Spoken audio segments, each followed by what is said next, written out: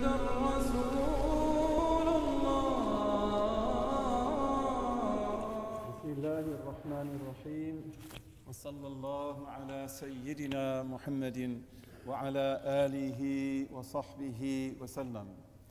اللهم افتح علينا بحكمتك وانشر علينا برحمتك يا ذا الجلال والإكرام. يا عليم علمنا من علمك ما ترضى به عنا ولا تؤاخذنا بما تعلمه منا. يا حليم خلقنا بخلق الحلم وحققنا بحقائق العلم. سبحانك لا علم لنا إلا ما علمتنا إنك أنت العليم الحكيم.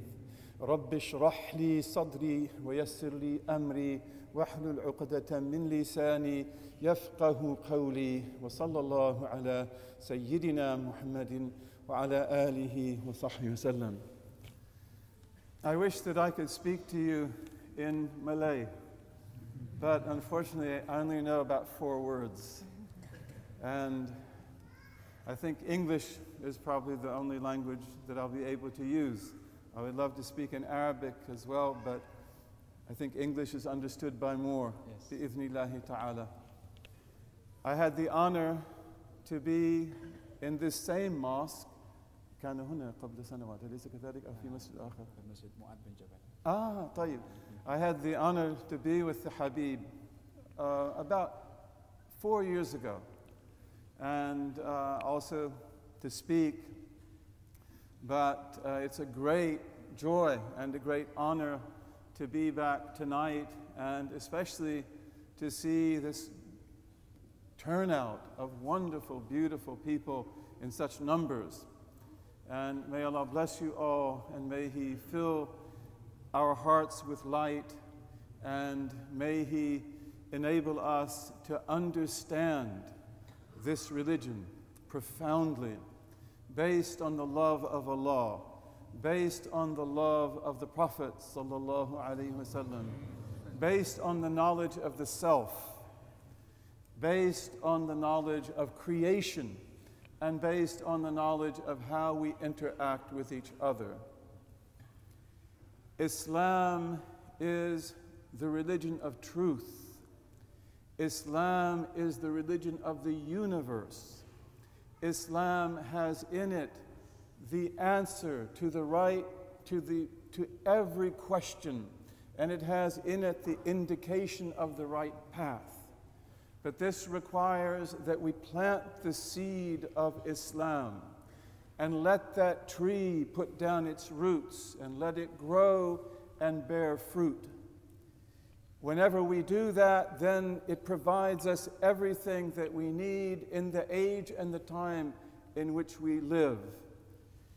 Allah said in the Holy Quran, هو الذي أرسل رسوله بالهدى ودين الحق ليظهره على الدين كله ولو كره الكافرون ولو كره المشركون في آية. So Allah said 3 times in the Quran that it is He, it is Allah, it is God, none other. It's not fortuitous circumstance. It is He, God, the Lord of the worlds, who sent His messenger with guidance and the religion of truth in order to make it uppermost over all forms of religion, even if those who reject faith or those who associate others with God dislike it. This verse has always proven to be true throughout history. And this is something that we need to be aware of. And it is also our responsibility in this time as well. When the Prophet sallallahu alaihi wasallam was sent, Arabia was surrounded mostly by Christians. And those Christians were powerful Christians. Not only that, but they were the Christians who laid down the foundations of the Christian faith. The Byzantines, the Jacobites, the Malachites, the different types of Christians in Egypt, in Sudan, in Ethiopia, in Palestine, in Syria, Greater Syria, in Iraq, in Anatolia. The Christian world was right there. The Christian world was not in France or in England or in Germany. The Christian world was right there in Greater Syria and Egypt. These were the homelands of Christianity. And the Christians held to their faith with great intensity. It was their identity. It was their nationality. The Romans had used every means available to remove Christianity. And yet they had not succeeded in doing that. There were also Jews. There were also Zoroastrians. There were also Magians in what is today Afghanistan and Bukhara and Central Asia. There were Buddhists. And these Buddhists were the most effective of all Buddhists in the world da'wah of Buddhism. They are the ones who had spread Buddhism to China and then to Korea and Japan. And yet when Islam comes out of Arabia, this guidance of light, the Christians begin to enter Islam in great numbers, and so do the Jews, and so do the Magians, and so do the Zoroastrians, and so do the Buddhists, and so do the Hindus. Never in the history of religion have we ever seen anything like that. And you have to remember also that most of these peoples, they were peoples who were enemies of each other. So that you would expect that if the Copt of Egypt, who is a Jacobite, were to accept Islam, that the Nestorian wouldn't accept it. Or that if the Magian accepted Islam, that the Christian wouldn't accept it. But Islam's call was so powerful and so brilliant that all of them begin to come into Islam. And usually this process took generations.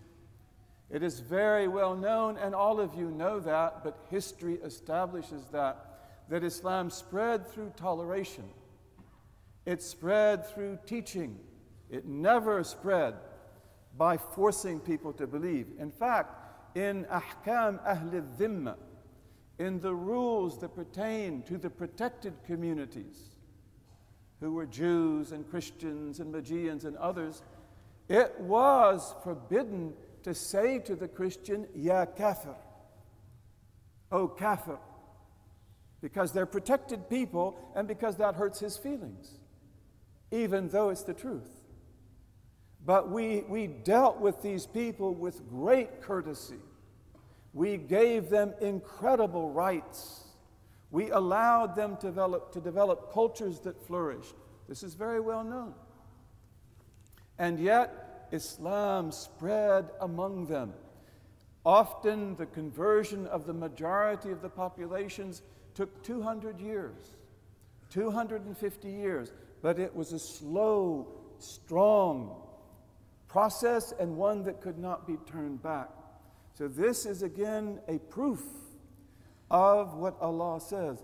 هُوَ الَّذِي أَرْسَلَ رَسُولَهُ. It is He, God, Allah, none other, who sent His messenger. بِالْهُدَى وَدِينِ الْحَقِّ. With the guidance and the religion of truth. لِيُظْهِرَهُ عَلَى الدِّينِ كُلِّهِ. That He make it manifest over all religion in the world. So this is what happened. Islam is the religion of truth. It is the religion of the stars. It is the religion of the galaxies. It is the religion of the trees and the plants and the waters and the fishes and everything in creation. But it is the life of the human being. And one of the remarkable things about this religion in history is that wherever it went, it brought civilization. And when it came to civilizations, It took those civilizations and it made them into something new and to something greater than it had ever been there before. I won't speak much longer because I know that you have a big program. But one of the things that I'd like to emphasize is that the human being is a religious creature. Al-imanu fitrah. To believe in God is our nature. And this is something that's actually been studied in universities because of the fact that in the study of anthropology, especially in the 20th century, it became clear to many anthropologists and sociologists that the human being is homo religiosus. He is the religious creature. Human beings have to have religion. And if you don't give them religion or you take it away, they will find another way. They will find a secular alternative to religion. We are religious by nature. And whenever you bring people together, we live in a world today where nothing in the world is beyond our fingertips. I'm from the United States. I live in Chicago. But if I wanted to watch this gathering on the internet, I could do that, even though I live thousands of miles away. We have access to everything in the world, and that's something which is dangerous. It is something that can be very harmful. And the internet is one of the great challenges that we face today. But at the same time, we are all together. It's easy for us to know what's happening in China and what do the Chinese believe. What's happening in Chile and Argentina and Brazil. What's happening in Europe and Central Asia, Malaysia, Singapore, Indonesia. The whole world is at our fingertips. One of the interesting things about human beings, and this is a very important lesson in history, we won't talk about it in detail because we don't have time, is that when people meet like this, Chinese, Americans, Russians, Malays, Indonesians, South Americans, there is always a religious crisis. What is the nature of that crisis? In our hearts, we need to have a religious answer to the world we live in that is satisfactory. Does that make sense?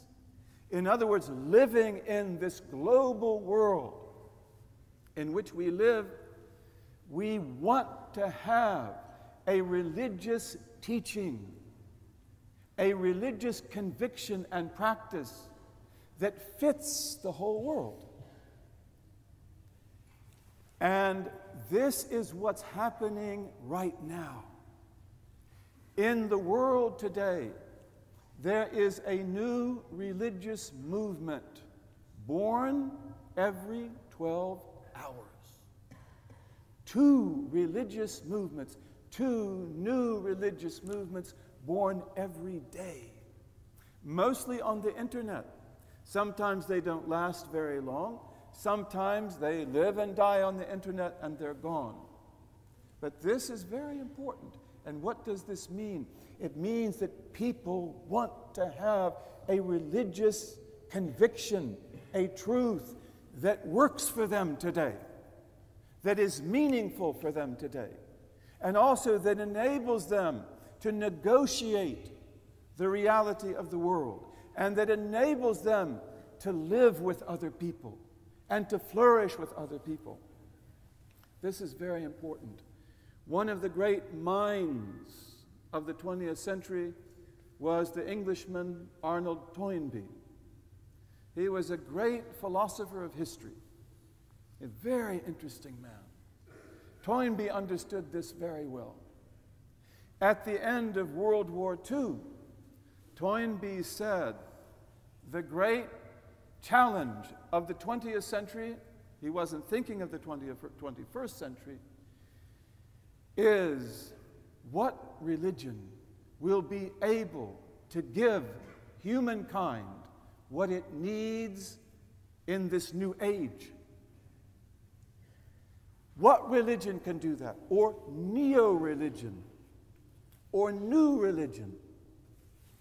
One of the interesting things is that Toynbee said Islam could do that. Toynbee is saying this in the 1940s after World War II. And if you can think back in your history books, you know that this is still the colonial period. And almost all Muslims at that time are still under colonial rule.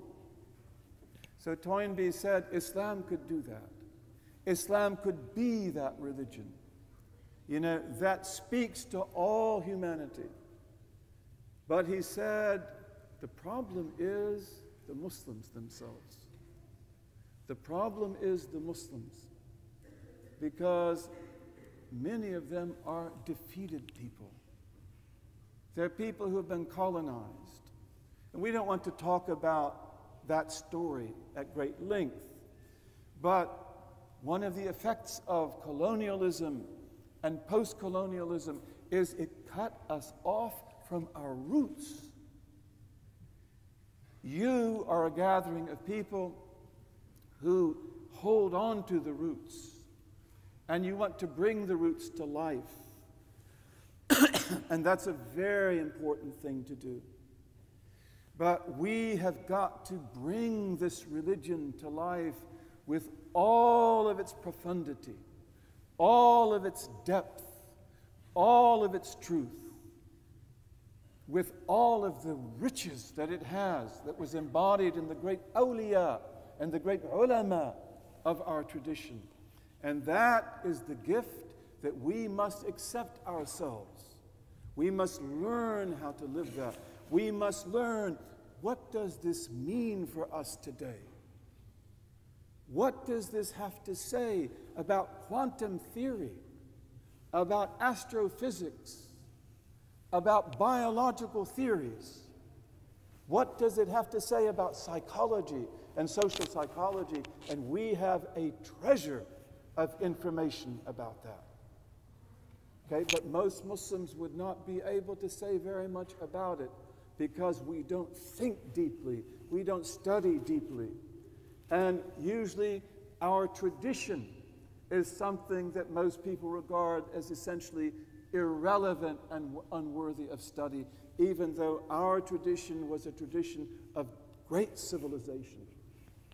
So we ask Allah in this beautiful country, Malaysia, and in your neighboring countries, Singapore, Thailand, Indonesia, you know, to bring this faith to life and to bless it with great teachers like yourselves and great students like yourselves, and enable us to understand what this religion means to us today.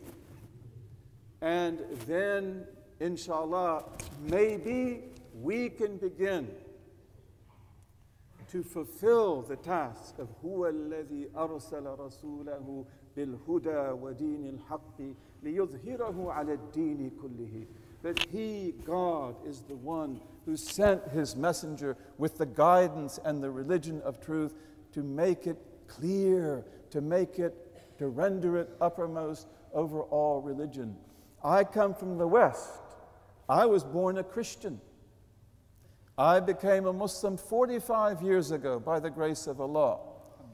And I know my people, and I know how they think, and maybe even some of the big mistakes they make in the way they think. And Islam has the answers to all of that. We have got to be able to give that answer. May Allah enable us, you know, to use everything we have, especially dua, so that He protect the way of Ahlus Sunnah wal Jama'ah, and that He protect us from all the innovations, Al-Habib Ahmed Mashhur, may Allah be pleased with him, who was one of my teachers, one of my most beloved teachers. He used to say about a certain group of people, قَوْلُهُمْ بِدْعَةٌ bid'ah. The way they say bid'ah, innovation, innovation, innovation, it's an innovation because they are an innovation. And these groups, which are actually innovators, even though they say they have the truth and others don't, they cut Islam off at the root. And therefore, is it surprising that they never produce smiling faces? They never make people happy? They don't bring peace? When Islam came to Malaya, and Islam came to Indonesia, and to the Philippines and Thailand, and Cambodia and these other places, it came with a smiling face. The Habaib did not come with a frown on their face. And they didn't come telling people, be our slaves and do what we say. They came with a message that will liberate you, that will make you strong, that will make you flourish. And we could talk about that at great length. It's very important for us to live this religion and to live up to this religion and to protect this religion today, bi'ithnillahi ta'ala, from all of the satanic calls that are on the right and on the left, and that are saying, this is Islam, and look how ugly it is. This is Islam, and look how destructive it is. No, Islam is not like that. The Islam of the Prophet sallallahu alaihi wasallam, wa ahli baytihi, wa sahabatihi al-kiram, this is an Islam that liberates. This is Islam that gives us humanity. This is an Islam that gives us civilization, and all human beings need that today. We ask Allah Ta'ala to give it to us all and to enable us to live it. Wassalamu alaikum wa rahmatullahi wa barakatuh.